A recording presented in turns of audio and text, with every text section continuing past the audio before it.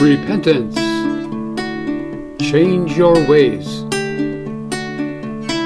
A teaching outline. We're doing biblical theology. That is, we read through the scripture, identifying recurring themes, assembling passages dealing with a theme. We analyze and compare those passages. We outline their content, formulating a tentative teaching. We then ask others to assess that teaching, and we share the teaching humbly. First, a definition of repentance. As a noun, it is metanoia, meta meaning change, and noia meaning the mind. This gives a meaning of turning about or conversion. As a verb, metanoeo, again is meta, change, with noeo, to think. At one level, it means to change one's mind, but more profoundly, to feel remorse, sorry, to repent, or to be converted. There was repentance in the First Testament. King Solomon said that when his people would go into captivity, they would repent. Repentance is for any man at any time. This included Jerusalemites, Israelite idolaters, Israelite transgressors, and the entire nation. I will judge each of you according to your actions, says the sovereign Lord. Repent and turn from your sins.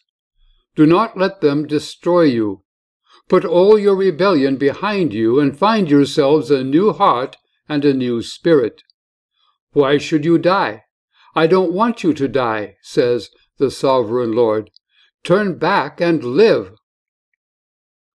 There are examples of repentance in the First Testament. Think of Job, a righteous man, Rahab, a pagan woman, Jonah, a prophet of God, the Ninevites, a wicked people, David, a believing king, Ruth, a pagan widow, and Naaman, a pagan soldier. Though Naaman was a mighty warrior, he suffered from leprosy. Naaman turned and went away in a rage, but his officers tried to reason with him. So Naaman went down to the Jordan River and dipped himself, as the man of God had instructed him, and his skin became as healthy as the skin of a young child. Then Naaman said, I will never again offer burnt offerings or sacrifices to any other god except the Lord. The Ninevites repented. Jonah began to go through the city 1 day's walk, and he cried out and said, Yet 40 days, and Nineveh will be overthrown. Then the people of Nineveh believed in God, and they called it a fast and put on sackcloth from the greatest to the least of them. When God saw what they had done, and how they had put a stop to their evil ways, he changed his mind and did not carry out the destruction that he had threatened. Jesus later said, The people of Nineveh will also stand up against this generation on Judgment Day and condemn it, for they repented of their sins at the preaching of Jonah.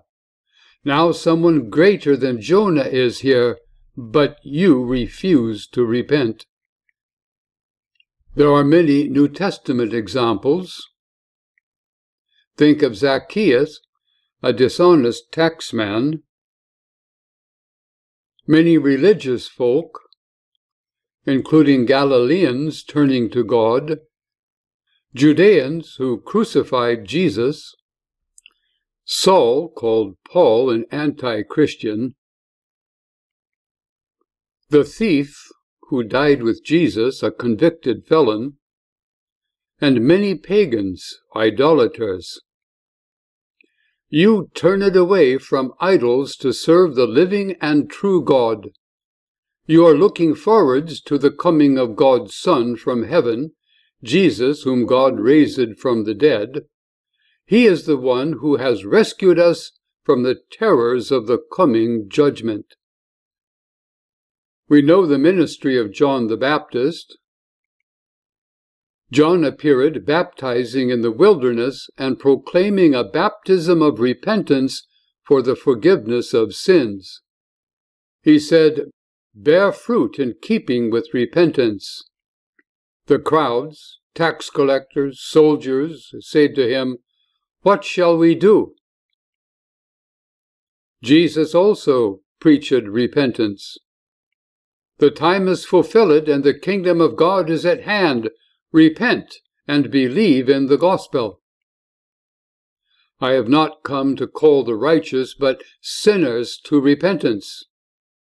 Jesus began to denounce the cities where most of his mighty works had been done because they did not repent. I tell you, unless you repent, you will all likewise perish. There will be more joy in heaven over one sinner who repents. Repentance for the forgiveness of sins should be proclaimed in his name to all nations, beginning from Jerusalem. And indeed, people did repent. Therefore, let all the house of Israel know for certain that God has made him both Lord and Christ, this Jesus whom you crucified. Now, when they heard this, they were pierced to the heart, and said to Peter and the rest of the apostles, "Brethren, what shall we do?"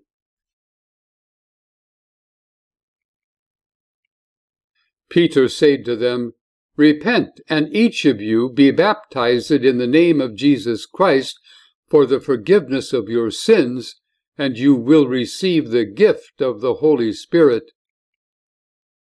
And with many other words he solemnly testified and kept on exhorting them, saying, "Be saved from this perverse generation." The apostles continued the ministry of repentance. Peter said, "Repent and be baptized, every one of you, in the name of Jesus Christ, for the forgiveness of your sins, and you will receive the gift of the Holy Spirit. To the Gentiles also God has granted repentance that leads to life. God commands all people everywhere to repent. They wrote this in their epistles.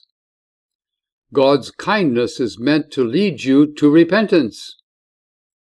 Godly grief produces a repentance that leads to salvation without regret. The Lord is patient towards you, not wishing that any should perish, but that all should reach repentance.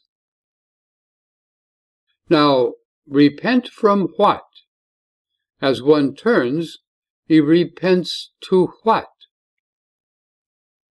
Repent from what?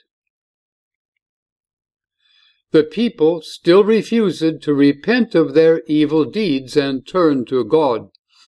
They continued to worship demons and idols. They did not repent of their murders or their witchcraft or their sexual immorality or their thefts. Witchcraft, in Greek pharmakon, refers mainly to drugs and potions. Thus one repents from false gods, evil deeds, murders, drugs, immorality, and thefts. Repent unto what? Well, bear fruit in keeping with repentance. Repent and believe in the gospel. Repent and be baptized, every one of you, in the name of Jesus Christ, for the forgiveness of your sins, and you will receive the gift of the Holy Spirit. Repent unto what? To the Gentiles also God has granted repentance that leads to life, telling the people to believe in the one who was to come after him, that is, Jesus, performing deeds in keeping with their repentance. Godly grief produces a repentance that leads to salvation without regret, performing deeds in keeping with their repentance. Believers, do the works you did at first. The name of God, repent so as to give him glory. Thus one turns and repents unto what?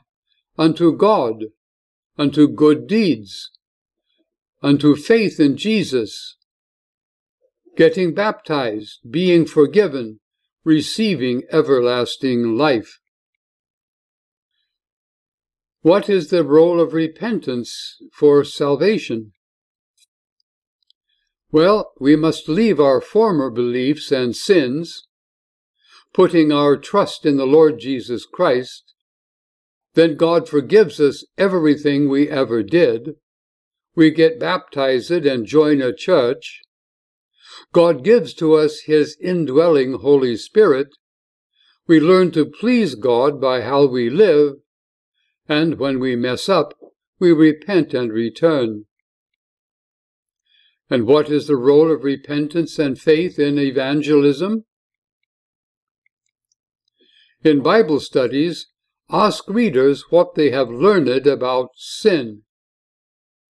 Then explain how God will forgive those who regret and abandon their sins and beliefs. Recount how Jesus died and rose to life to save forever those who trust in him, offering God's Spirit and everlasting life. Then invite them to quit their big sins, to trust in Jesus, and to be baptized.